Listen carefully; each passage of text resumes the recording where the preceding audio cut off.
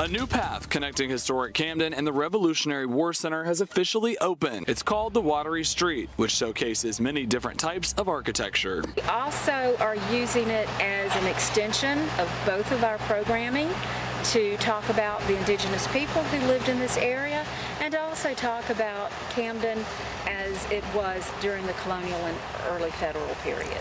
Well, it was the southernmost street of Camden.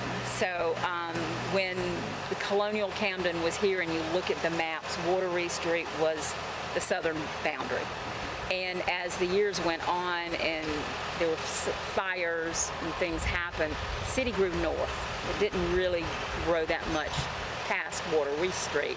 The city was one of the largest battlefield sites in our state during the Revolutionary War, making it a key part of South Carolina history. On the north side of the road sit steel homes designed as they would have looked back 200 years ago. We have maps from the early periods showing Wateree Street and showing the lots that the surveyors set out that they were selling people. And these three structures are set up as the house lots would have been set. While the south side of the road will showcase a completely different experience. To do an exhibit on the Catawba people, the Wateree people, those who were living here before European colonization. So we're very happy we have a frame for a bark house structure. And we also have two silhouettes, three interpretive panels in this area that will talk about the silhouettes and the bark house.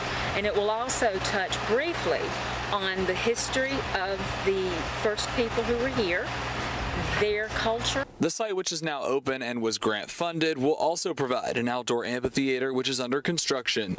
For Street Squad in Kershaw County, I'm Walker Lawson.